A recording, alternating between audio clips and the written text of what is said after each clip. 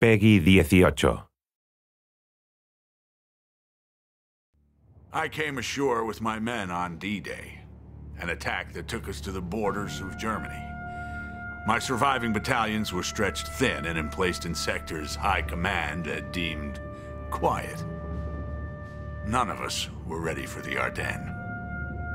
As soon as the clouds rolled in, so did the Germans.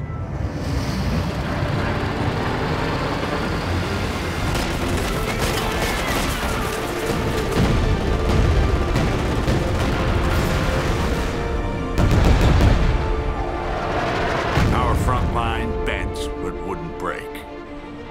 With our divisions scattered, every company played a crucial role.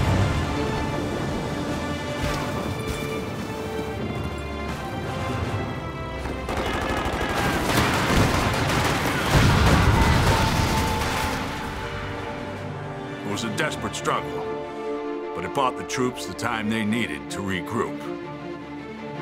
And then, we launched the counterattack.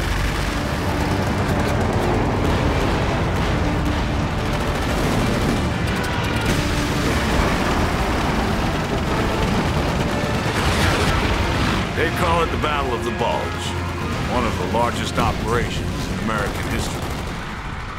But for over 90,000 men, it would be their last. I live with the tough decisions I had to make. What would you have done?